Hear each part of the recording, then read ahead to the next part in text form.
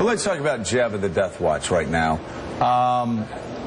Really? Is that what we're going to call it? Yeah. Well, let's talk about it. And I'm gonna. Well, first of all, I'll ask you, and then we'll talk to everybody else.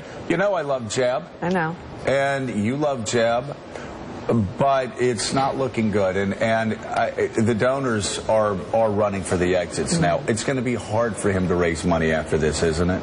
Well, it's good that he has so much, right? But he doesn't really have that much. He doesn't have that much. Well, the super PAC is money. If he fails, it will not be because of money. It will be because of what Jeb Bush articulated in the hallway to Dana Bash after the debate. Jeb Bush, in his own words, said, "I am not a performer."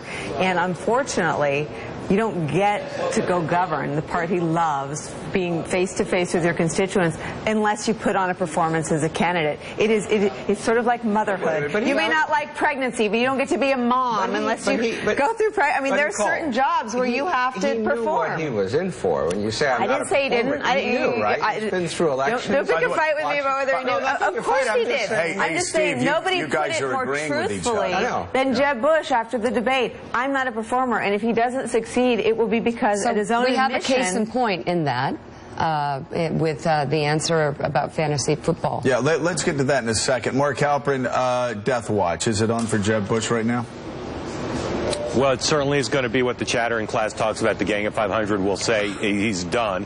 I think Nicole's wrong, with all due respect, on the money question. The Super PAC's got a lot of money, but how can he raise hard dollars now going forward?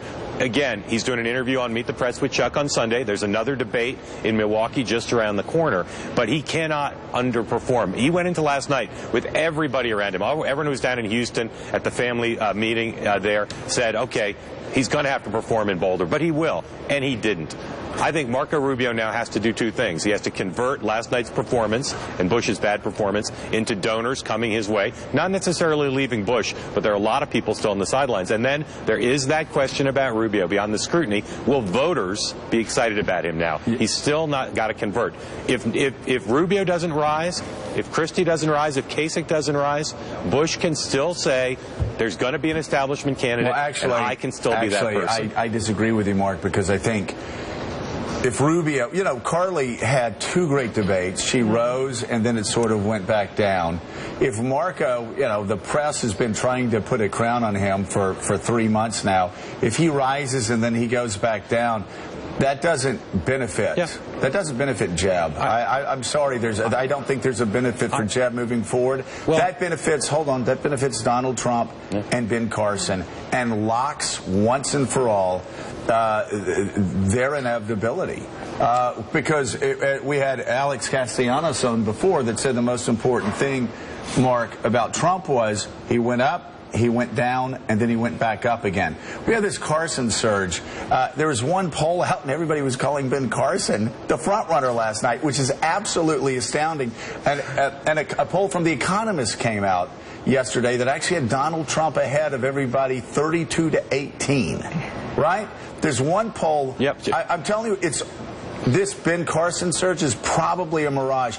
If Marco doesn't rise and Cruz doesn't rise, everybody better put on their seatbelts in Washington, D.C., because Donald Trump or Ben Carson are going to be your nominee. I don't get why he won't. Christie could benefit.